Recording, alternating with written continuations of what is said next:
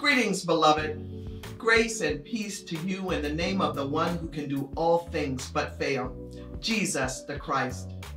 Let me say with a grateful heart, I am honored to accept your call to shepherd Southeastern Pennsylvania Synod in her quest to do God's work through our hands. Come, Holy Spirit, was our assembly theme. I know the Holy Spirit is moving across our Synod.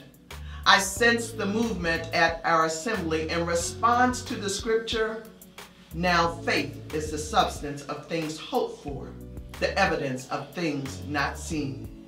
You shared your faith stories. You told me how God is drawing you into a deeper relationship with Jesus, causing you to act differently towards others.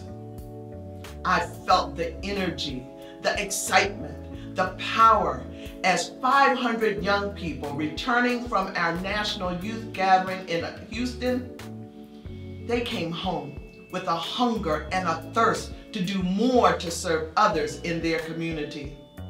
I get chills when I think of the number of people who are praying in the Spirit with and for us, that our Synod might be a stone cast upon the water that causes a ripple effect not just in the ELCA, but in our 5-county area throughout the nation.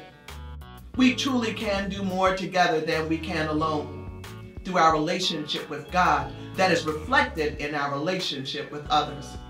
We are marked with the cross of Christ forever. We are claimed, gathered, and sent for the sake of the world. Beloved, we make a difference.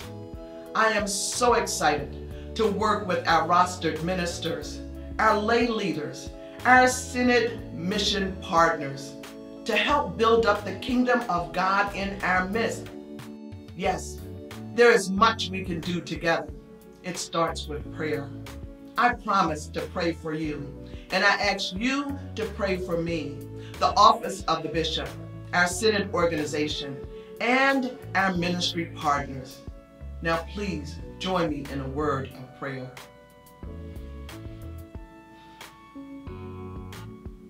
Good and gracious God, we come humbly to your throne of grace this day, a day to rejoice and be glad. Glad for new beginnings as we embark on this journey of kingdom building. Continually open our hearts to your guidance. Let us speak hope to those in despair, be a light to those in darkness, and servants to those in need. Let us celebrate with those who rejoice. So Lord, your children simply ask, in the name of Jesus, that you bless us, that we might be a blessing to all those who cross our path. We offer up this prayer with joy and thanksgiving, in the precious name of the Father, and of the Son, and of the Holy Spirit. Now let the church say, amen.